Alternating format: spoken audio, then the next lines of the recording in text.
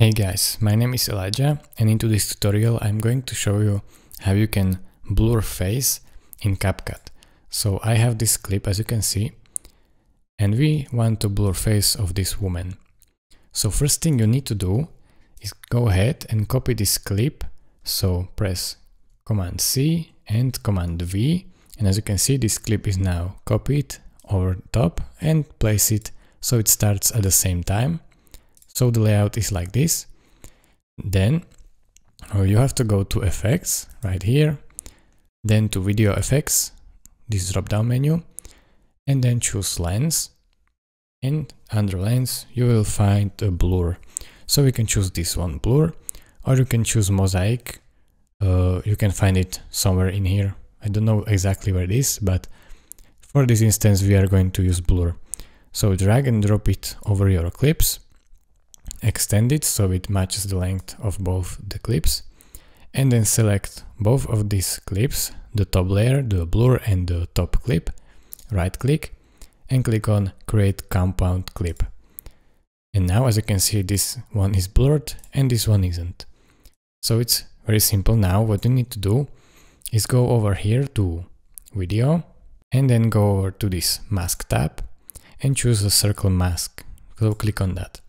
And as you can see, now this top clip is only in this mask with blur added as well.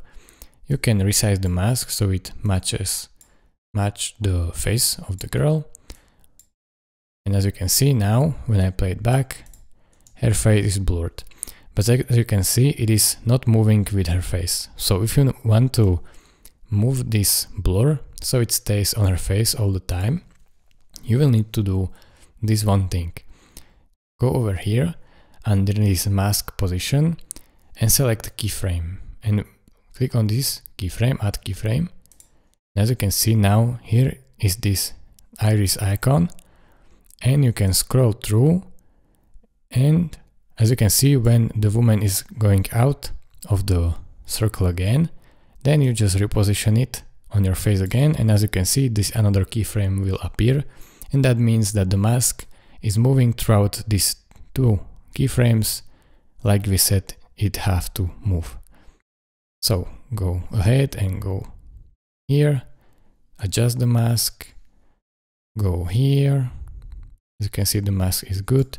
Here it starts to go off, so adjust it as well, and go next. And this process you will repeat basically till the end of the clip. And as you can see now, when I play it back right now, when it's done, you can see that her face is blurred out, and you don't need to worry about seeing her again.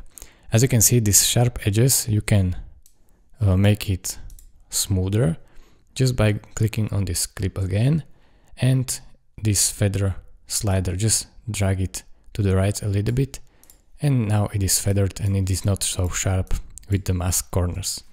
As you can see, you can always increase the blurriness if you like. And it's that simple, guys. Thank you for watching. If this was helpful to you, consider subscribing and liking this video, and I will see you in the next one. Bye.